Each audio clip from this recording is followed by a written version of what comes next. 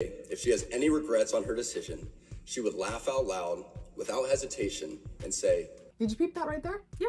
Okay. Because the nuns stepped into the conversation. But before we talk about what the nuns said, the NFL senior vice president said this about his speech.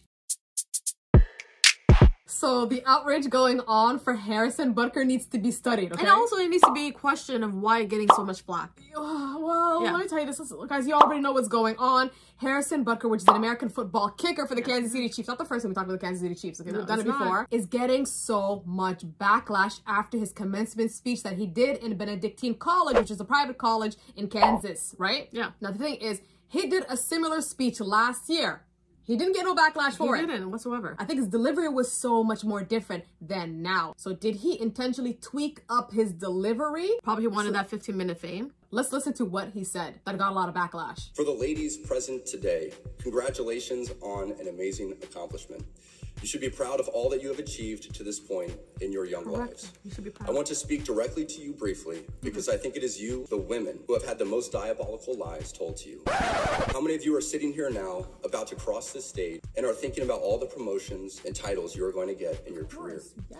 Some of you may go on to lead successful careers in the world, but I would venture to guess that the majority of you are most excited about your marriage and the children you will bring into this world. I can tell you that my beautiful wife, Isabel, would be the first to say that her life truly started when she began living her vocation as a wife and as a mother. I'm on this stage today and able to be the man I am because I have a wife who leans into her vocation. I'm beyond blessed with the many talents God has given me, but it cannot be overstated that all of my success is made possible. Yes.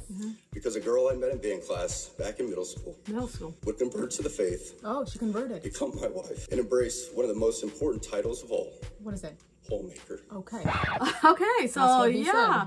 So that small part, actually the whole speech is 20 minutes long, right? So, but that small part really went viral. Flames. A lot of people were disappointed. A lot of people were outraged about what he said. Both men and women. So what was the part that was really disappointing or outraged? I'll tell you why. People were... I'll tell you why a lot of people got really angry. Let me tell you, first of all, Benedictine is a Catholic liberal arts college, okay, that focuses on academia. It ain't no finishing school. It's not. Let's put that out of the way. It's not. The second thing, too, is he made a big statement at the beginning saying, women, you are told a big diabolical lie. And the whole time I was like, what was the lie? What diabolical lie? Like, let us know what's going on. You know, we're not going to get the jobs we really want. You know what I mean? The government is doing something else? What's a diabolical lie? You know what I mean? I'm getting a degree in, civil engineering. He has civil engineering. At the end of the day, they're not going to hire him. He doesn't even explain what that diabolical lie is. He went off on talking about things that it's pretty understandable social things, It's nice to be a mom and all that. As a matter of fact, what he does admit, he said, I'm not speaking from a place of wisdom. I'm speaking from a place of experience. So you want to tell the women that are sitting there about to graduate, your wife is their reference point? Apparently. So we're not going to take into consideration about all these women come from a diverse social background, and probably to them, getting an education probably is going to alleviate their social standing or do something for them. Maybe if it's not financial, probably on a personal level. Education means a lot to them. He does talk about the nuances of why people are out there getting an education. He just went strictly to, you're told a diabolical lie. Education ain't the answer for you guys. The answer for you guys is being a mother, being homemaker. Yeah. What happened about the women who can't become moms? You can't be homemakers. What about them? Where do they go? And the thing is, I'm going to point out something. This guy is a millionaire. His wife is married to a millionaire. You understand what I'm saying? So they probably have maids. They probably have a butler. They probably have a person who cooks for them and all that. Teacher. So she has the means in order to be a homemaker, a mother, a wife, right? She's not distracted with other stuff, things that like, I have to do the laundry or I have to clean the house or something like that. No, there's people who are doing that for her. So she could be, I'm hoping that's the case. She's a wag. She's a wag. Yeah, that's what it is. The thing is, I don't know why there's such a clash between a homemaker, a trad wife, a mother versus, the businesswoman, the higher education seeking woman.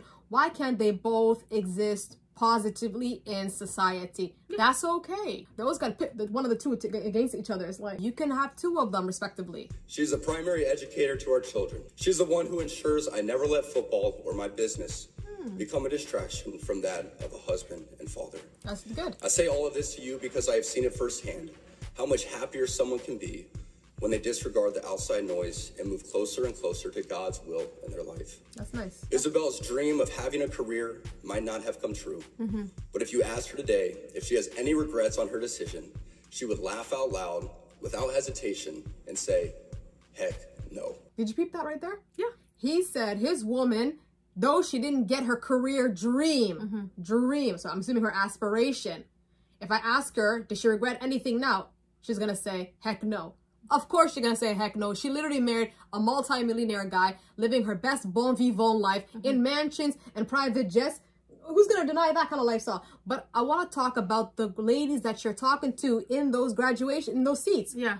They're getting closer and closer to their career dream. Why don't you kind of focus on that since you're in an academic environment and congratulate them? And not in finishing school. Not in finishing school, yeah. You know what? Listen, I'm going to be honest here. In some of his things, I agree with him. And in some cases, I don't. Listen, does radical feminism exist? Right? Does radical feminism really tell women to be hardworking women, thrive for the whole career, you don't need a corporate man, area and all that, independent women, don't focus on family or children and all that, so you're a 60-year-old woman who doesn't have kids and everything?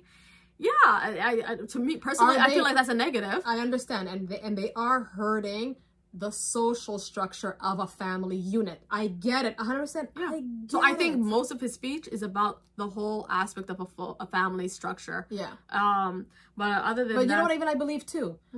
Being an educated woman is very important in raising your kids. Yes. You're going to pass that knowledge and pass that information onto your kid. Like your mama.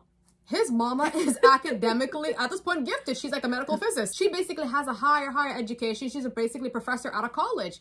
What? Was she told a diabolical lie? She did it all. She went and got that higher education, and she ended up raising you.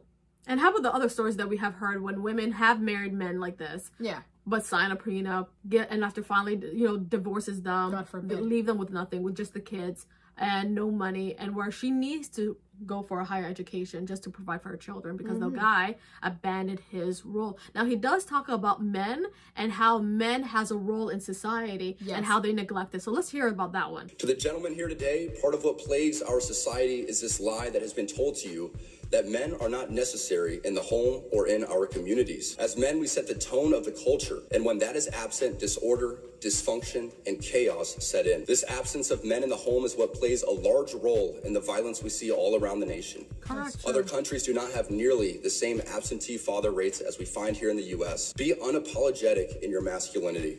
Fighting against the cultural emasculation of men. Do hard things. No, I agree with him on that point where he said the absence of men in homes lead to corrupt society or violent society. The reality is, if there is an agenda attacking masculinity, why you guys are so easily falling for that agenda?